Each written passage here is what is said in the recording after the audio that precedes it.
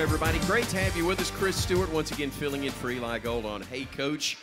Head coach Nick Saban joining us in just a moment. We welcome back in our media guest for the evening, not only from the SEC Network and ESPN, but from his own radio show on Jocks FM every morning and other stations around the state of Alabama.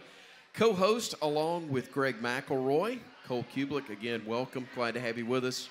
Greg is the co-host, by the way. Greg is the co-host. I'm going to claim host. I'm fine with that. Okay. I'm fine with that because it starts with the center before it gets to the quarterback. There you go. Absolutely. That's what I try to do. Just give him the shotgun snaps and let him ramble. He's smarter than I am. You said ramble, not scramble, right? He did can't that scramble, a couple of times. no. No, he did a couple of times. They were pretty good. He's mentioned that run against Florida in the SEC championship game at least 35 times since we've been doing the show. He's awful proud of that one run. I'm guessing that means he's said that 70 times and you only paid attention to 35. Very fair. Very fair. We still appreciate the fact that he did it. It's stupid to ask you, but I'm going to anyway. How enjoyable is it for you to be able to talk about something you love so much on a daily basis? I tell people I haven't worked in probably 7 years. I really don't feel that way. Because even the part that goes into it, the process, as Coach would say, is enjoyable to me. If I didn't have 3 kids under 8, I would watch 8, 10, 12, 15 hours of film a day, looking up statistics, seeing what different guys were doing, all of that, talking to different people about their teams. I enjoy all of it. It never feels like work to me. As glad as we are to have you here, you do understand the applause wasn't for either one of us. It's for the gentleman that just put the headset on. Coach Saban, good to see you, sir. Good to be here. How y'all doing? Doing great. How was your week? Good. We're trying to get better. You know how that goes. Understand. Yeah. So, we did some good things in the last game. I think we made a lot of explosive plays. They didn't get any explosive plays, which is really unusual, which is a credit to the defense. Special teams did a really good job and setting a record for punt returns and blocking a kick and scoring and scored on defense. So we had more players play to the standard. Even when the second guys got in the game, they played, better, I thought, in the second half. So, that was a good thing. Hopefully we got more and more guys getting into where they I think that, sometimes players lose sight of where are we? What are we doing here? Why are we here is one of the questions that I ask them sometimes. And I ask them that this week because, players basically get judged by how they play. And I think sometimes players lose sight of that. They get so, engulfed in the grind of practicing every day and meetings every day. And, they start to just, sort of endure the grind rather than focusing on the things that they need to do that are really going to help them improve and get better because they're going to get judged on how they play. We get judged as a team on how we play as a team, and we're getting judged compared to the best teams in the country. So, everybody's got to really be able to stay focused on improvement. Learning lessons, being responsible for the choices and decisions you make, being willing to correct those things so that you can improve. What you did yesterday, you can improve on today so that you can shine tomorrow.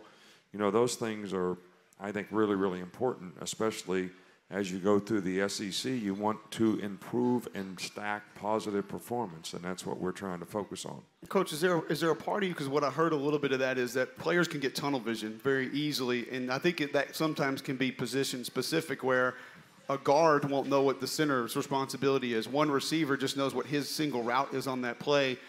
Do you try to spend a lot of time to help the guys learn conceptual football? Offensive guys know the entire play, not just their individual position. I actually went down and watched the secondary to see you operate a little bit. You poked some fun at me for never going and watching the offensive line. I wanted to see how you worked that. Is that a big part of how you want your guys to learn football? Well, I think if players can understand concepts, which means they have to understand the big picture, then their adaptation ability to adjust because they understand the big picture, especially like if you're playing on defense or you're playing in the secondary or linebacker, you got to adjust to a lot of different formations, Sure. a lot of different motions. So, that becomes very, very challenging. The guys that struggle to me are the guys who try to memorize what they do. They just try to memorize what they do. And I think that it's important to know what you're supposed to do, how you're supposed to do it, why it's important to do it that way. And it's important to have, intentional focus. I think sometimes people focus on things, but they focus on all the wrong things. There's a lot of things out there that you can't really do anything about, but you can control what you can control if you focus on the right stuff. So it's kind of like intentional, in terms of what I'm focusing on. But understanding the big picture and the concepts, to me, those are the kind of guys that play the best for us. But at the same time, if there was something that I would criticize, it's attention to detail. Whether you're supposed to push crack on a play if you're playing receiver, whether you're supposed to run a route at 8 yards instead of 6 yards, whatever it might be, whatever your job is, what your steps is to make a B block as an offensive lineman, whatever it is, you got to be able to focus on those things and do those things correctly. But if you understand the big picture of what the defense is doing, where the linebackers are moving to, you can do those things a lot better. I'd love for you to take me, because this will help me as well, and I think it'll help a lot of fans, because I hear a lot of the complaints about defensive backs, corners, when the ball's in the air. Why did he touch him? Why didn't he knock the ball down? Could you take us through some of the coaching points, let's say in a one-on-one situation, balls thrown down the field, because it feels like it leans so much more towards the offense has so many things that can go their way, and there's very few things that can go the defender's way. How do you coach a guy down the field in a one-on-one situation? And I think we can all kind of learn from just how you attack that with your players every day. Yeah, well, I think that everybody wants to say, play the ball. That's what everybody thinks, that when the ball gets thrown up, the defensive player should play the ball. And I agree with that. All right, but there's a concept that has sort of grown through football, and it started because people started playing a lot of close coverage, which is what we do. Bump and run, whatever you want to call it. All right, so if you have the receiver cut off, they throw what they call the back shoulder throw.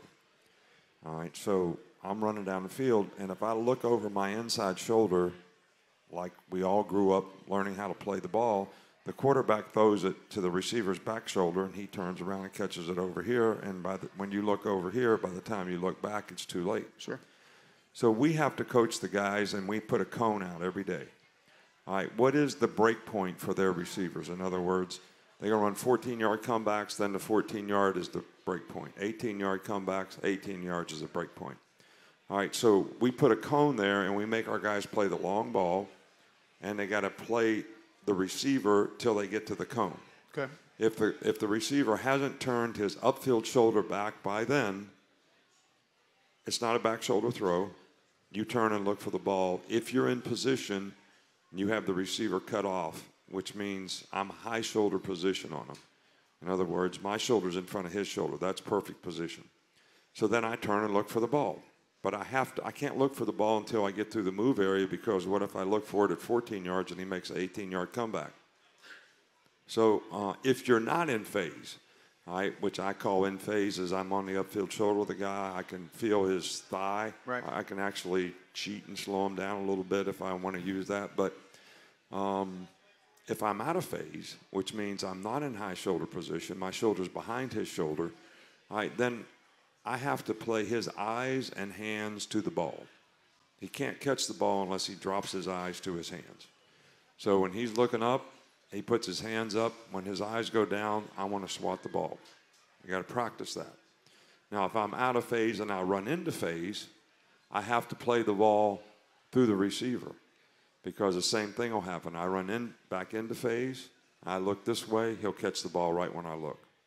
All right, so that's what we try to coach. Now, the bad thing about what people do now, the big thing is, don't run an outside fade. Put a guy in the slot and run what we call a chop route, which he's running an inside fade, so he has more horizontal position outside. You have to be in vertical position on the receiver, which means I got you cut off, but you also have to be in horizontal position, because if they can throw the ball away from you, you may have the guy cut off, but they can throw the ball outside of you, and the guy can adjust to the ball, and you can't play the ball. So you have to play the ball through the receiver. And that means I got to look for the ball through the receiver. Well, there's so much pass interference called, because when you do that, the officials think you're not playing the ball, but you are playing the ball. Because if you look over the inside shoulder and there's 10 yards of grass outside of you, and the quarterback uses the grass to throw the ball, the receiver is going to adjust to the ball, and you can't play it. So I don't know if I'm getting too technical here or not. Actually, I was hoping you would. Is there That's going where to we be a wanted test? you to go. That's what I want to know. Is there an exam at the end But of I this? mean, everybody here understands what vertical and horizontal is, right? I mean, you get that part. We'll get them back. You understand in phase and out of phase, right? I'm either got the guy cut off or I don't. But phase is something you hear a lot of. I've heard Coach Muschamp talk about it. T-Rob, who's your secondary coach now, I've heard him talk about it for a long time. And that's something that I think a lot of us that don't know that position very well, we don't understand that part of it. All that he just said, by the way, while you're running a 4.3 40 down the field and another guy's right there next to you in a live game with a helmet and shoulder pads on. So it even sounds easier when you describe it in a very lengthy way than it actually is taking place. Do you ever adjust any of your coaching points based on the type of receivers that you're going to see? So you'll have one big physical receiver this week. Are there different things you'll do in practice for, say, a 6'4", 6'5" guy that you have a pretty good idea they're going to throw him some jump balls in this game? Right. Well, I think that, first of all, if guys are bigger and maybe they're not quite as fast, then they're going to be very proficient at the back shoulder because they struggle to get on top of people. So if they can't get on top of people and you have them cut off, where they're going to throw the ball, back shoulder. Mm-hmm. And their size helps them play that ball. And they're playing against a smaller guy most of the time. So you have to adapt how you play. How does a guy release?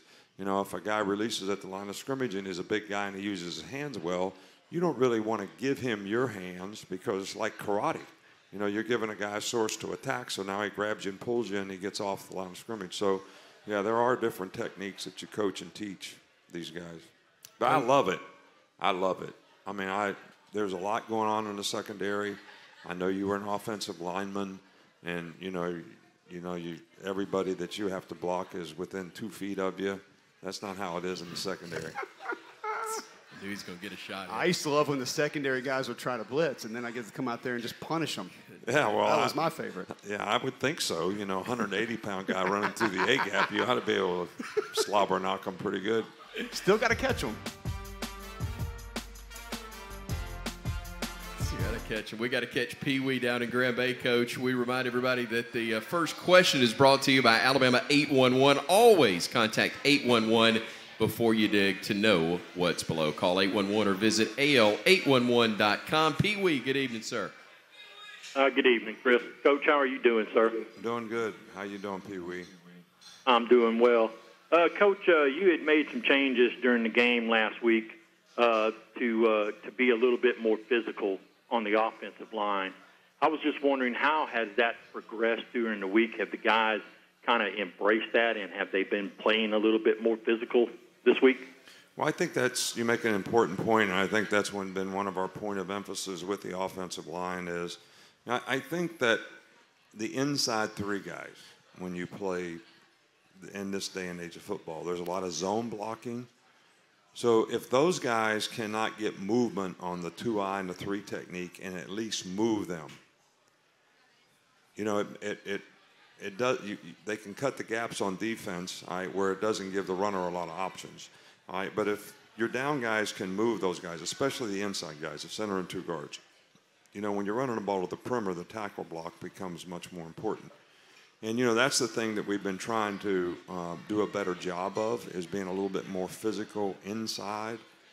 And, some of it's personnel, which we got a lot of competition there, so guys are trying to play more physical. And I think that some of the younger players that we have are more physical, and maybe they can help us down the road as well. Coach, one of my favorite messages that I've heard you attempt to deliver to the media and then maybe some fans when they've asked you about it is some inability to run the ball consistently the last few years. And you've kind of gone back to a very similar message multiple times, and that is you guys get all excited when we throw the ball around, when we throw for 400 yards and the receivers go for 80 yards. And then you want us to be able to just go 4-minute offense and push people around. But if you don't rep that, if you don't practice that, you can't just turn into that. How difficult is that balance, either through practice or the course of a season, to try to have both of that with an offensive line or just an offense in general? Well, I think always what we've tried to do offensively is play to our strengths. And we've had some really good quarterbacks here, the last several quarterbacks, plus the one we have right now. And we play a little bit better when we're spread out. And the defense has to declare itself when you're spread out a little bit more than when you have people all bunched up. Yes, sir. So that creates a lot of pressure on the offensive line if you do pass the ball, to pass block and be good pass blockers. And it's really hard to have guys that are really good pass blockers and then have them be able to just be physical and overpowering, you know, in the run game at the same time. Now, when you have guys like that, you know, you have special people. And we have some guys like that, but we became a little bit more of a finesse team around some of the quarterbacks that we have, which is not really the style that we'd like to play. So we want to get back to having great balance and being able to do both things equally well. And that's been the challenge of what we tried to do to get the running game going and be more physical up front. Sometimes I think, though, you know, we got to be a little more diverse in how we try to run the ball. You know, can't just run zone plays all the time. You got to do some other things where you know, gap block and pin and pull and do some things that, you know, at least you're making the defender do something besides play the guy in front of them. Cole Cubelic is our media guest tonight here on the Nick Saban Show. We want you to give us a call on the Yellowhammer Brewing Hotline, 877-202-BAMA. We'll get to those calls next here on the Crimson Tide Sports Network from Learfield. They'll try to hit the man out of the backfield. It goes off his head. Will Anderson, interception, 10-5, touchdown, Alabama. And refreshing Bama highlight presented by the refreshing Yellowhammer Brewing Company, brewed locally in Alabama and served to fans across the Southeast. I'm Chris Stewart. Cole Cubelic is our media guest from the SEC Network, alongside, of course, Coach Nick Saban. And, Coach, the first question of the night from AL.com.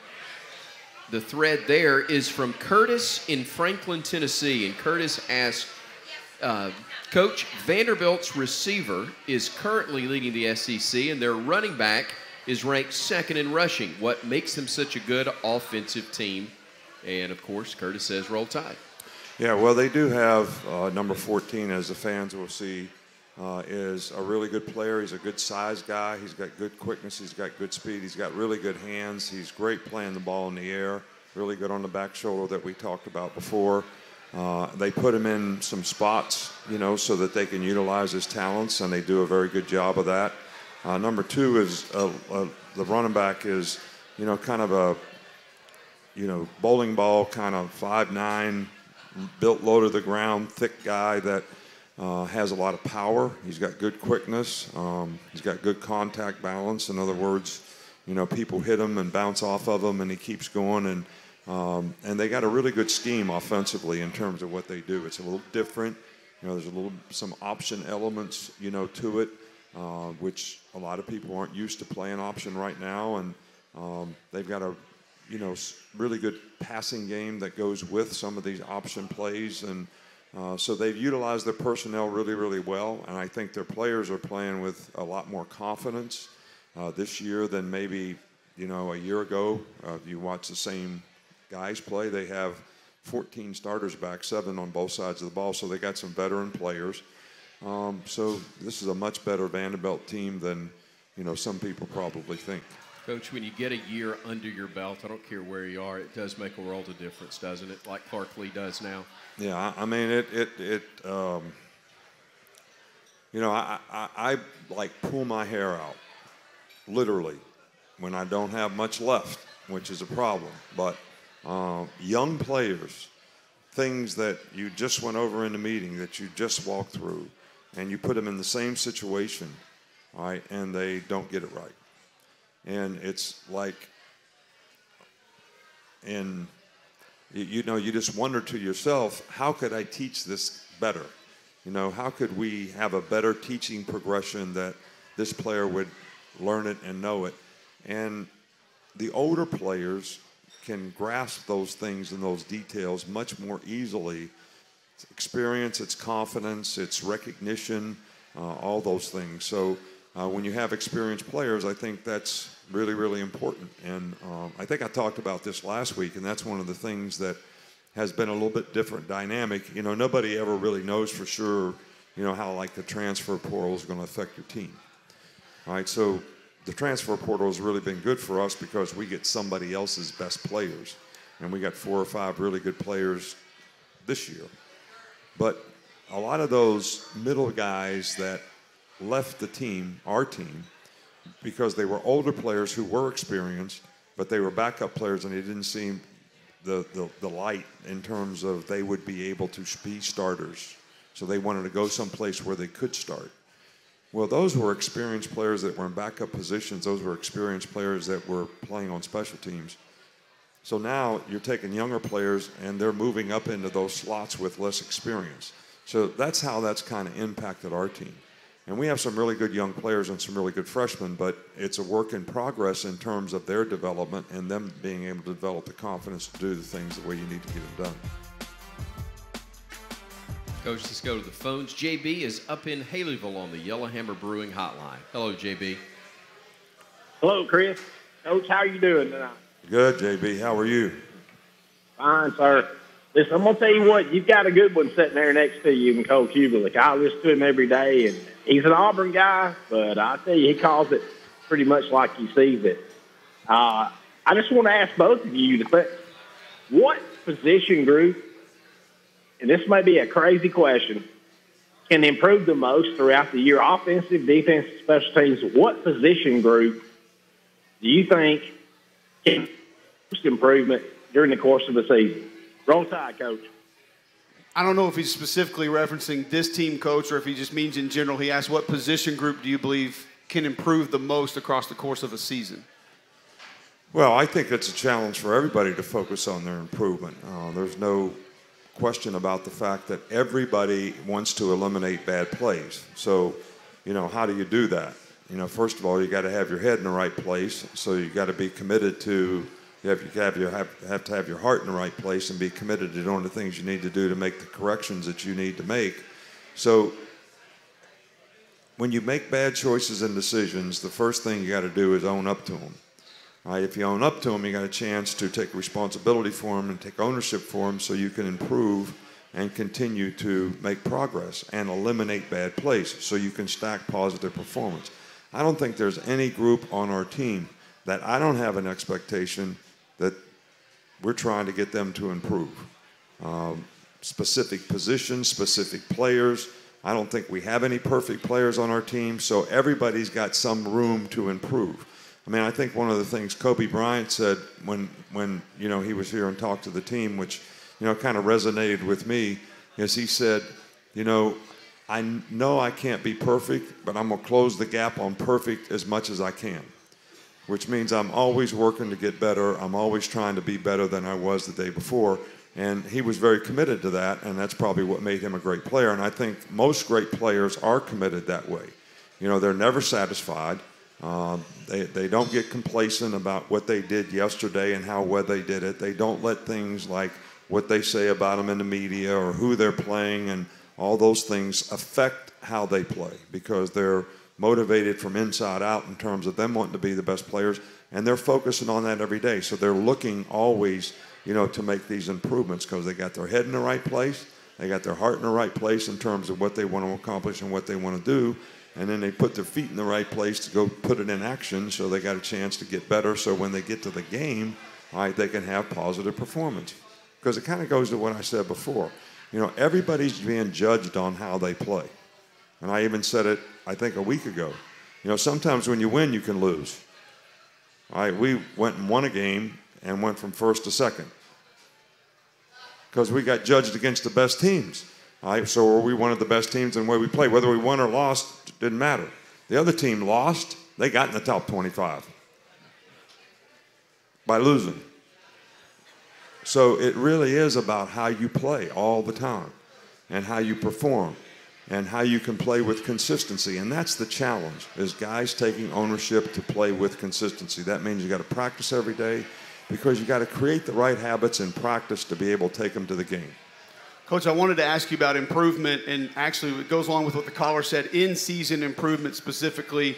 You run one of the more physical camps of anyone in college football, at least that I've been around, before a season begins, but we've been so limited with the amount of contact that we can have these days, spring football and in fall practice. How much do you look at where guys are when the season begins as opposed to 1, 2, 3, 4 games in and being able to still make that drastic improvement because you can't do as much in fall camp as normally what you did before? I don't want to say that you practice in a game, but it almost feels like the first couple of games are just an extension of fall practice because you might not know what your guys are all about until they get into that setting? Well, I think what we're doing right now in college football, I still think that we're doing enough that we can actually develop players fundamentally in terms of what they need to do. The number of practices and pads that we have, the number of practices and shells that we have, and the number of practices that we have, shells being shoulder pads, and the number we have to just go in spider pads, which is basically just a helmet, which is no contact days. I still think we can develop players that way. I think football is a contact game, and I think that if we minimize it much more than this, then, you sort of go over, the pendulum swings the other way in player safety, because if you haven't done enough of that conditioning to play the game physically, then more guys get hurt when they do play because they're not used to the physical contact and they're not used to having their body, accustomed to the things that they have to do when they do play the game, and it speeds up and it's fast and people are, making a lot of contact hits. So I think we're okay where we're at right now. But I do think the way we practice is geared toward continuing to improve throughout the season. I know a lot of people worried a lot about, keeping the players healthy.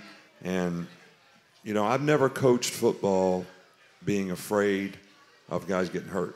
I don't think football is a dangerous game. I think if you practice the right way, you stay on your feet, you can play fast, you can play with contact. You don't take people down to the ground. Most people that we ever get hurt in practice are on the ground. Somebody falls on somebody's leg, somebody falls on somebody's ankle. So if you can keep your feet, and that's why when we practice against each other, we always practice good on good. It's always ones against ones, all right? Because they're the guys that are most experienced. They're the guys that have the best balance and body control. So we actually get less guys hurt. You would say, well, why don't you practice those guys against lesser guys? Well, the lesser guys are the guys that are falling on the ground. All right, so, but I do think that you have to practice in a way during the season that your team makes improvement. And that's something that, we really, really, pride ourselves in trying to do and being able to do, because in this league, you got to improve. If you look at who we got to play now, this week and every week that we play, your team always has to improve.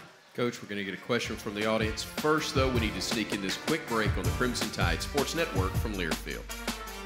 First punt traveled 40 yards. Pressure up the middle, it's blocked. Ball down at the 5. Bama trying to pick it up. They do, and they will score. Malachi Moore, touchdown, Alabama.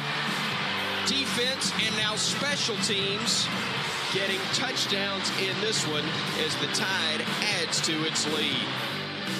Welcome back to the Nick Saban Show, live from Baumhauer's Victory Grill here in Tuscaloosa. I'm Chris Stewart, filling in for Eli. Cole Cubelic is our media guest from the SEC Network. Coach Nick Saban joining us, of course, here on stage. And we're going to go to a gentleman who's been very kind to be so patient with us to ask a question to you, Coach. Go ahead, sir.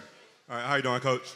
How you doing? I'm Terrence, and my question is, with us playing Vandy this weekend, with them having a dual-threat quarterback, understanding that we have dual-threat quarterbacks on our team, have you seen the success being where the linebacking core spies on that quarterback, or we bleed our secondary to pull up and assist the linebacking core? Right. I think, the question is, when you play an athletic quarterback, how do you manage, the guy? And I think that, we get a lot of practice because Jalen Milroe is one of those guys on our team. So when we practice against each other, even in 2-minute today, when we do 2-minute against each other, if you don't mirror him, spy him, do something, if you got him all covered down the field, he's going to take off running. All right, so you have to have a plan to do that. Now, that's in a passing game. And, most everybody spreads you out some kind of way, and they have these draw stick options where they can throw a pass or run it, so you got to keep the box right. And that puts a little more stress on the coverage. All right, but if you put people out there and cover them, then the guy's going to run a quarterback draw. So those are challenges when you have an athletic quarterback. So, and in the running game, because he has the capability of pulling the ball, you have to have the defensive ends, and the defense has to be in total coordination, just like option football. Who has the dive, who has the quarterback, And then by motion and formation, they will create a pitch man sometimes. So who's got the pitch and how are you going to take the pitch? All right, so those are some of the challenges that, Vanderbilt personnel-wise as well as scheme-wise, presents, to us. But I think when you play against teams like this, all 11 guys on defense, you have to use all 11 of your guys to do the right thing, to have the guy on the dive, the quarterback, the pitch, and there's run-pass options involved in this too. So somebody's got to play run-pass. So, it's challenging, and their guys really good at it. So it's going to be a challenge for us. Coach, our second question from the Nick Saban Show thread at AL.com is from Kelly in Eufaula. Kelly says, hey, Coach, I've always been curious what skills and size make for a better safety than a corner on defense. Thank you, and roll Tide. Oh, well, I think, first of all, you have to say what makes a good defensive back. I think there's 3 critical factors that every defensive back at every position has to have. First of all, you got to be able to play the ball in the deep part of the field, which everybody sees when a guy can't play the ball in the deep part of the field. It's a problem because even if you got the guy covered, he still catches the ball and you're giving up a big play. Second thing is you got to be able to tackle because you're the last line of defense. So when you miss a tackle, the guy may run for a touchdown. If the linebacker misses it, the safety may tackle the guy for a 7-yard gain. And you got to be able to play man-to-man. If you can't eventually at some point in time deny the other team the ball by playing man-to-man, you can't get off the field on 3rd down, and, you're going to give up a lot of easy throws, uncontested type, I call them gifts. They're gifts. You're playing off the guy. If they just throw a 5-yard hitch, it's a gift. So you got to be able to play man-to-man. So the difference between a corner and a safety, a safety has to be bigger, more physical guy because he's going to fit the runs a lot more than the corners will have to. The corners have to do a better job of being able to cover people because they may not get challenged in the game nearly as much as a safety, but the plays they get challenged on in the game will be potential explosive plays because it may be a long pass, it may be a takeoff, it may be a chop route, whatever, but the ball's going down the field and they got to play 70 plays in the game so that they're in the right position on those 5 plays. But the safeties are involved in just about every play, so they have to be bigger, more physical because they have to tackle the runners. And your design on offense sometimes is we want to block everybody we can and make the corner make the tackle. You hear a lot of offensive coaches say that because the corners are probably not as physical as the safeties, but they're better cover guys because they're quicker, they're faster, they got better feet and change of direction. Now, in this day and age of football, when people spread you out, you have to have what I call cover safeties. If your safeties can't cover, then people are going to expose them because they're going to put their receivers in a place where your safety has to cover them. And if they can't cover, you're going to get beat on some of these routes that I'm talking about. So those are the basic critical factors to play DB and the biggest difference between corners and safeties. Coach, one of the biggest takeaways I had from you when we met with you for the opener in the Utah State game, you were talking about some of your defensive backs, and you mentioned assignment football, knowing what to do, and I think your quote was that you can't play to your full potential if you don't know your assignment, meaning you're not going to go full speed because you're going to be thinking too much. But you also said something that I haven't heard a lot of guys say, and that is corners are going to get beat. Even if you know what you're doing, even if you're in phase, it's going to happen. I'm interested in how do you talk to your guys about that aspect of their game? If it's going to happen at some point in time, how do you calm them down? Or how do you talk to them about the fact that you just gave up a 50-yard pass, be able to bounce back, come back and play the next play? Well, I basically tell them all that, look, guys, there's nobody that's ever played this position that hadn't gotten beat. Everybody gets beat playing the secondary. The best guys just get beat the lesser amount. Sure. All right, so, but the critical factor is how are you going to play the next play? All right, you can't get affected at any position in any sport on what happened on the last play. You can't do anything about the last play. All you can do is learn what you did wrong and try to do it better on the next play. But getting frustrated about it and not, like I won't let our guys hand clap. You know what I mean by hand? Everybody know what I mean by hand clap? Guy messes up and goes like that, like, oh, man, I messed up. You're telling the other team you messed up. So how's that helping you play better? I will not let our defensive backs cannot hand clap. Did you see anybody hand clap today? No. No. I actually went and watched them today. You want to get your butt chewed out. That's a good way to do it, is to hand clap and like I messed up. Oh, you're admitting it. Yeah, absolutely. You're telling the other team, I messed up. So how's that helping you play better?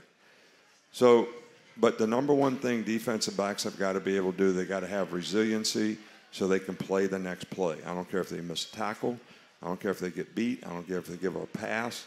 All right, what can I do better on the next play so that I'm not going to, because the multiples of bad plays are what make the good players and the bad players, and how consistently can you play. But you will get beat at some point in time, the best players that play, and you got to be able to play the next play.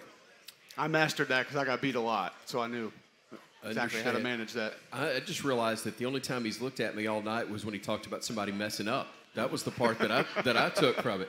This segment of the Nick Saban Show is brought to you by Coca-Cola Zero Sugar. With zero sugar and refreshingly delicious, is Coca-Cola Zero Sugar the best Coke ever? Find out for yourself. We're back to finish up with Coach right after this on the Crimson Tide Sports Network from Learfield. McClellan single set back to the left of Young. He will roll the pocket himself left side. Cat and mouse, stops, spins, gets into the end zone. Touchdown, Alabama. What a play from Bryce Young. This is the Nick Saban Show presented by Alpha Insurance. And for auto, home, and life insurance, call Alpha. Our media guest tonight is Cole Cubelic from the SEC Network. One final question from Cole for Coach Nick Saban here at Baumhauer's Victory Grill. All right, Coach, it's been brought to my attention that you're very proud of your quarterback days, that there are some videos floating around, and apparently you were a pretty good quarterback back in the day. Tell us about your most memorable pass when you played quarterback. Well, I've told this story before, but I guess I'll tell it again. When I was a sophomore quarterback, Earl Keener was my coach, and he was probably one of the most successful coaches in West Virginia football ever. And we were playing Masontown Valley. It was the 10th maybe game of the season, and we had lost one game. We lost the first game when we were coming out of Pop Warner as sophomores. So we were 9-1, or I don't even remember how many games we played then. And the team we were playing had the same record. So whoever won this game got in the playoffs. All right, so we go to Masontown Valley. You got to walk through the graveyard from the school to get to the field. The lights are bad. And, in my little town in West Virginia, Monongah, the last guy turned the lights out. Everybody went to the game. I mean, there was nobody left in town. So they're all in Masontown. All right, they used to stand behind the bench and tell me how much money how many points they gave. All right, so you got to cover. You got to score one more time. Did you even know what that meant as a high school kid? I mean, I was 15 years old, and I called the plays. All right, so we go to Masontown Valley. We walk through the graveyard. We go out there and play. We get behind 18-0. I mean, we're getting a line and kicked out of our butt. All right, so we walk back through the graveyard. We go in the locker room. Coach Keener, he never yells or anything, kind of get us straightened out. So we get 18-12. We get the ball back with 1:25 to go in the game. And I call the plays. So we go down the field in 2 minutes. Now we get 4th and 12 at the 25-yard line. He calls the last time out. So I run over to the sidelines, and I'm like, he asked me, he says, well, what do you think? And I said, well, what I think is you should call this play. So I did not want to call this play because everybody in town's there watching. If it doesn't work, it's going to be on me. So he said, he used to call me Young Nicky. He says, Young Nicky, he says, I don't care what play you call. You got the fastest guy in the state playing left halfback, and you got the #1 receiver in the state, 3-time All-State playing split end. I don't care what play you call, but one of the two of them need to get the ball. Yep.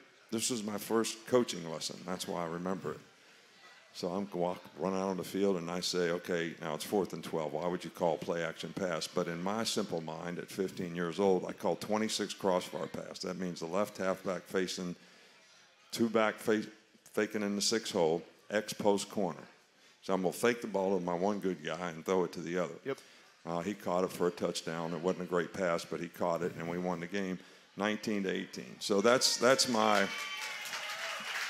That's my first coaching lesson and the one pass that I remember, but it was the sequence of events that got us there.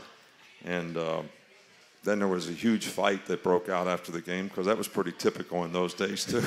Did you win that, too? No, I'm not talking about the team. I'm talking about the fans. I just want to know, is there any 8 or 16 millimeter film of that somewhere? I hadn't seen it if there is, but it'd be interesting. It would be fun. Always fun, Coach, to get the final word from you. The final word from Coach Nick Saban each and every week here on the show is presented by Mercedes-Benz. Coach? Well, you know, I'm going to ask the fans the same thing that I asked the players. Why are we here? You know, why are we here? I mean, we're here to dominate in the SEC, play SEC games, have positive performance when we play SEC games. And we've had 3 games now to lead up to prepare ourselves to do that. But, you know, we got to create an atmosphere and environment when we're playing at home, right, that creates a disadvantage for the other team. That means when they have the ball and they're doing their signals and they're trying to get the snap count and all that kind of stuff, we got to make them go on silent. It's a huge advantage for the defense when you can do that. So I'm hopeful that we'll have a great crowd. It's a night game.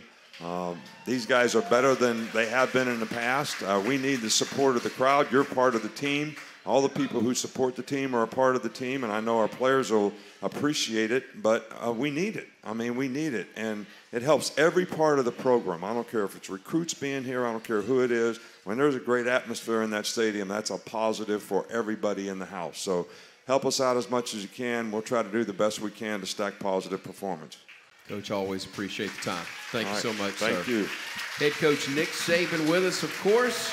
Hey, Coach, and the Nick Saban Show presented by Alpha Insurance. Protect your cars, home, life, and business with Alpha. Get a quote or find a local agent at alphainsurance.com.